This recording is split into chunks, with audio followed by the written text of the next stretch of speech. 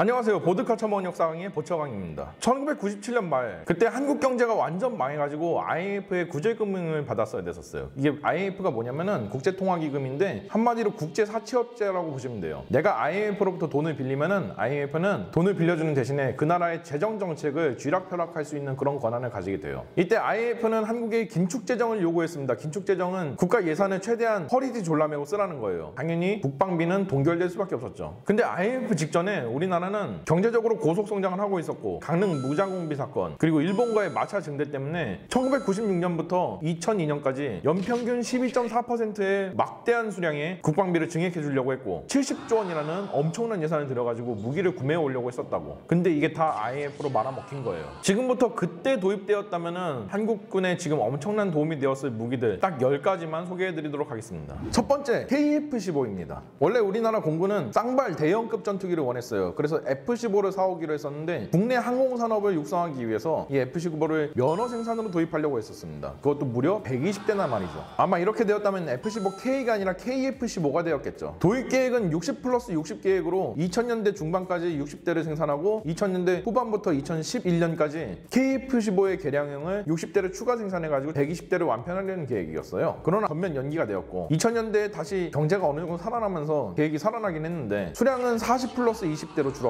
예산은 라이센스 생산은 고사하고 직도입도 간신히할 정도로 줄어들었습니다. 결국 F-15K 60대를 사오는 걸로 끝나게 되죠. 참고로 하이급 전투기 120대를 사오려고 공군이 갖은 노력을 다했는데요. F-35 20대가 추가적으로 들어오는 2030년대에 들어서 간신히 이 120대의 하이급 전투기를 맞출 수 있다 보니까 30년 만에 드디어 공군의 수건이 이루어지는 셈입니다. 만약 KF-15가 성사되었다면 지금쯤 4세대 전투기로만 400대 이상 보유한 일본의 항공자위대가 부럽지 않은 엄청난 공군이 되었을 겁니다. 두 번째는 패트리어트 3입니다. 100억 달러라는 막대한 돈을 들여가지고 당시 고고도 방공망을 책임지고 있던 나이키 허큘리스를 대체하는 사업을 진행했는데요. 그것이 바로 샘X 사업입니다. 당시 도입된 상에 오른 패트리어트 미사일은 16개 포대를 도입하려고 했었고요. 이 정도면은 미국, 일본에 이어서 패트리어트를 세계에서 세 번째로 많이 가지고 있는 그런 나라가 될 뻔했죠. 그리고 2000년대 초반에 나이키 허큘리스 미사일은 진작에 치워버리려고 했고요. 그러나 IMF가 터지고 샘X 사업은 취소가 됩니다. 다시 경제가 살아난 다음에 어느 정도 예산이 확보가 되었는데 이마저도 기존의 10분의 1밖에 확보를 하지 못해가지고 결국 독일로부터 중고 패트리어트 8개 포대를 사온 걸로 사업이 끝나게 돼요. 굉장히 초라하죠. 이 패트리어트 포대들은 중고로 사와가지고 유지보수 부품들이 단종이 되는 경우가 있어가지고 현재 유지보수에 많은 어려움을 겪고 있다고 합니다. 개량도 안 돼 있어가지고 패트리어트 3를 쓰기 위해서 지속적으로 돈을 투자해가지고 개량을 해줘야 됐었고 만약 이때 16개 포대의 패트리어트를 도입했으면은 2010년대까지 나이키 허큘리스를 굴리는 그런 대참사는 벌어지지 않았을 거고 지금 우리나라가 탄도탄으로부터 약간은 더 안전해졌을 겁니다. 세 번째는 충무공 이순신급입니다. 해군은 대양해군 프로젝트를 진행하면서 5,000톤급 구축함 12척을 기획하게 됩니다. 전기형 6척, 후기형 6척으로 기획했고요. 전기형 6척은 범용구축함의 스펙을 목표로 했어요. 딱 계함방공 미사일인 시스페로 미사일 장비하고 VLS에서 발사하는 아스록 대잠 로켓을 장비하려고 했었죠. 그리고 후기형은 이지스나 A8 레이더를 장비해가지고 함대방공함 역할을 부여하려고 했습니다. 당연히 SM2 장거리 함대방공 미사일을 장비하려고 했었죠. 그러나 IMF로 인해서 건조 수량이 반토막이 나버렸습니다. 이걸 어떻게 하자다가 결국은 구색 맞춤이라도 해야 돼. 전기형 이순신급 세팅에다가 후기형에 쓸 SM2 함대방공 미사일만 뜯어다가 정착하는 그런 괴랄한 함대방공함이 등장하게 되었습니다. 이렇게 이순신급은 대공전 시스템은 범용구축함 중에서도 좀 떨어지는 편인데 이상하게 미사일만 함대방공용을 쓰고 있는 일명 고자방공함으로서 전 세계의 비웃음거리가 되었죠. 그리고 이순신급 12척 건조라는 거는 KDDX가 이순신급의 연장선으로서 6척이 건조되기로 했으니까 2030년에 가서야 드디어 IMF 이전의 목표했던 걸 갖다가 다 채운다고 보시면 됩니다. 네 번째는 P3C 대잠초계기입니다. 1990년대 당시 우리나라는 낡아빠진 31대의 S2 대잠초계기를 사용하고 있었거든요. 이게 뭐냐면은 미 해군에서 쓰고 있던 중고 초계기를 사와가지고 우리가 쓰고 있던 거예요. 그렇기 때문에 신형 초계기가 필요했는데 당시 미국이 쓰고 있던 P3C 대잠초계기를 사오고 싶어 했지만 문제는 P3C가 단종됐거든. 어떻게 할까 하다가 진짜로 너무 가지고 싶어가지고 닫힌 생산 라인을 막대한 돈을 추가로 주고 열었던 거죠. 생산 라인이 강제로 다시 되살아나는 거잖아. 생산 라인을 다시 닫기에는 너무 아까운 거지. 추가 비용들이. 수량도 8대로 너무 부족하겠다. 8대를 추가로 사오자는 그런 계획이 세워졌는데요. IMF가 터졌네. IMF가 터지고 한국 해군이 추가 주문을 못하니까 생산 라인은 유지를 할 수가 없었죠. 결국 IMF가 끝나고 다시 우리나라 경제가 살아나가지고 8대의 P3C를 추가로 사오려고 하니까 생산 라인이 닫혀버렸네. 그래서 결국은 어쩔 수 없이 8대의 P3 B형을 사막에서 데려와가지고 닫고 조이고 기름칠하고 다시 재생한 다음에 개조해서 P3CK로 만들어서 쓰는 수밖에 없었죠. 그래서 간신히 16대 체계를 마련했던 거고 있더라고요. 먼저 도입했던 8대는 우리나라의 3면의 바다를 커버하느라 엄청나게 혹사를 당해야 됐었고요. 만약 이때 16대 대잠 추계기를 도입했으면은 대잠망이 상당히 촘촘했었겠죠. 그렇다면은 천안함 사건으로 인해서 46명의 장병들이 죽는 일은 어쩌면 벌어지지 않았을 수도 있습니다. 다섯 번째는 전자전기입니다. 공군은 1990년대부터 북한의 방공망을 제압할 수 있는 전자전기를 너무나도 가지고 싶어 했어요. 그래서 여기저기 가격을 물어보고 다녔는데 전자전기라는 것 자체가 전략무기거든. 사실은 함부로 팔려는 나라도 없었을 뿐더러 판다고 해도 엄청 비싼 값에 여러 가지 다운그레이드나 제약을 두고 나서 판매를 했거든요. 대표적으로 우리나라가 사오려고 했던 기종이 토네이도 ECR이었는데 이 토네이도 ECR을 사려고 독일한테 가격을 물어보니까 대당 가격이 광개토 대항급이랑 맞먹는 거야. 그래서 도무지 이건 사올 수가 없었어요. 그래서 F-16에다가 AGM-88 함 대레이더 미사일의 성능을 100% 구현해낼 수 있는 HTS 장비를 가지고 있는 F-16의 와일드 위즈령을 사가지고 쓰려고 했는데 이것도 사실 HTS 가격이 F-16 한 대 값이랑 맞먹거든요. 그래서 이것도 못 도입하고 뭐 어떡하지 하고 있다가 IMF를 맞이한 거예요. 이후에 전자전기의 전자도 못 꺼내고 있다가 저번에 문재인 정부 때 EA-18G 그라울러 도입을 타전하면서 다시 전자전기 도입에 물꼬가 터졌습니다. 그래서 총 그라울러를 20대를 도입해 오려고 했는데 그라울러는 에스코트 제머거든요. 전자전 제밍도 가능하지만 적 방공망 제압이 우선적인 조금 전자전 공격기의 개념이라면은 요즘은 또 SOJ 개념이 뜨고 있거든요. 스탠드오프 제머. 적 방공망을 물리적으로 때려 부술 수는 없지만 먼 거리에서 오랜 시간 채공하면서 더 큰 체급의 기체로 더 큰 출력의 제밍 전파를 때려줄 수 있는 SOJ들이 인기이기 때문에 국산 SOJ를 개발한다고 해가지고 사업이 또 한 번 방향이 바뀌었다가 이제는 아예 키다에서 이 사업의 효용성 자체가 없다 결론 나와가지고 현재는 사업이 아예 좌초가 되려고 하고 있으니까 참 안타깝습니다. 여섯 번째는 아파치 공격 헬기입니다. 원래 육군은 중형 공격 헬기인 코브라 70대, 대형 공격 헬기인 아파치 70대로 하이로우 믹스 개념으로 운영하는 걸 되게 꿈으로 가지고 있었어요. 그래서 아파치 70대를 도입하겠다고 90년대부터 계속 가격을 타전했는데 문제는 IMF가 터져버렸다는 거지. IMF 관리체제로부터 탈출한 뒤에는 이전만큼 많은 예산을 투입을 해줄 수가 없었어요. 수량은 절반인 36대로 줄어들었고 이마저도 돈이 부족해서 신품을 사올 수가 없고 중고 아파치를 도입을 해야 됐었어요. 근데 이 중고 아파치는 조건이 너무 안 좋았어. 걸프전, 이라크 아프간전 이런 데에서 굴려진 물건인데다가 30년치 부품을 일괄 구매해야 되고 개조까지 못하게 하니까 결국 이 문제는 미군이 신형 아파치인 AH-64E 가디언 버전을 대량 도입하게 되면서 아파치의 가격이 쭉 떡락한 거예요. 간신히 구비를 해놓게 되었습니다. 그러나 이것 예산이 너무 빡빡해가지고 이마저도 예비 부품이랑 탄약을 굉장히 적게 계약을 했고요. 롱보우 레이더는 6세트밖에 도입을 못해와가지고 6대1 비율로 운영을 해야 됐다 보니까 굉장히 무리가 많았죠. 다행히도 이 문제는 나중에 아파치 추가 도입을 40대 정도 할 때 레이더도 추가 도입을 하고 탄약도 추가로 구매를 하면서 해소한다고 하니까 그나마 좀 다행이라고 볼 수 있습니다.